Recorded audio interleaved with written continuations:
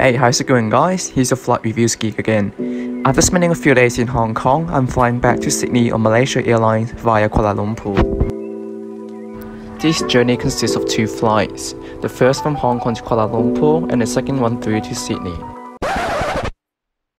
So due to the recent events in Hong Kong, I reserved more time to get to the airport to allow more flexibility just in case something doesn't go as planned. Business passengers as well as OTs or one-wheel flyers can use the business lane.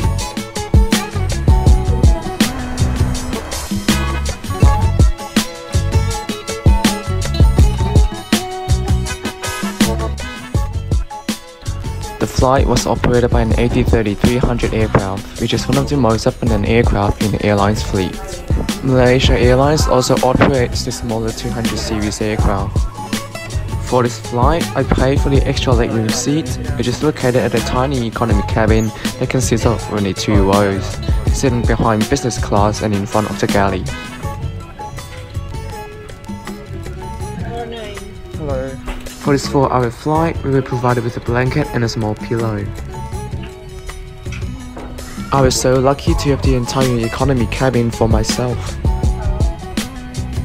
I went for seat 9K, which is a window seat at the front row with extra legroom.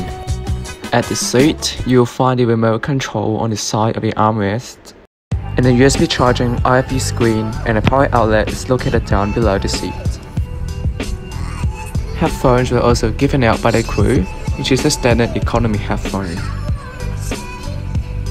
The headrest has a head support on both sides, but the height is not adjustable.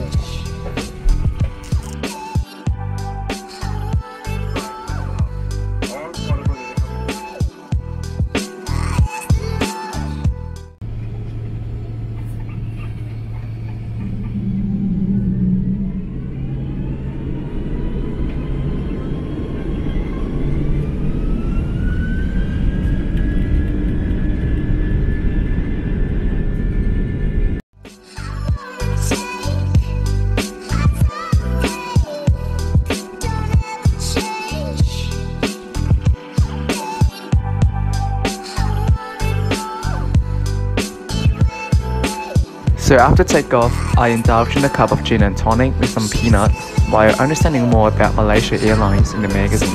Malaysia Airlines operate 5 aircraft types, with the A350 being the newest in the fleet. It also operates to many major cities around the world. And it was raining heavily outside.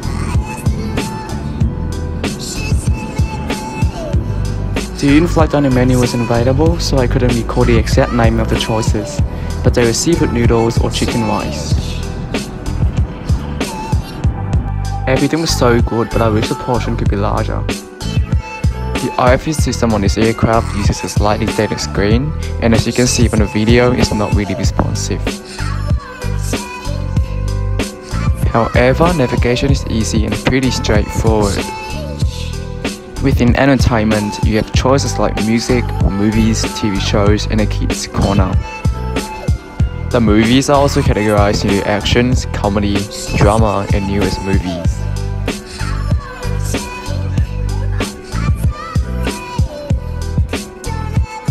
I would say I enjoyed the variety of movies that Malaysia Airlines has to offer, but I reckon to make things better, the synopsis of each movie should be visible somewhere near the thumbnail of the movie, instead of having to painstakingly clicking into each one to see what are they about. And I do prefer swiping across the screen instead of having to keep on clicking on the arrow, but I do understand this is an older system.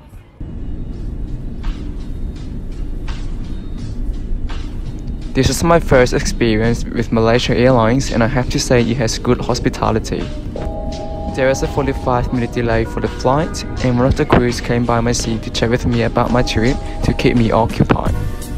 Also, being seated in the front economy section means a higher degree of privacy and a less crowded environment. Unfortunately, I was the only one in the cabin, so that made me feel like I was in a huge private suite. I guess the extra 398 Hong Kong dollars for the seat worth it. Overall, this was a very great experience on Malaysia Airlines. If you have enjoyed my video, don't forget to subscribe to my channel to enjoy more reviews like this. If there is any routes or airlines that you would like me to review on, in particular those within Australia, let me know in the comment section below, and I'll see you next time.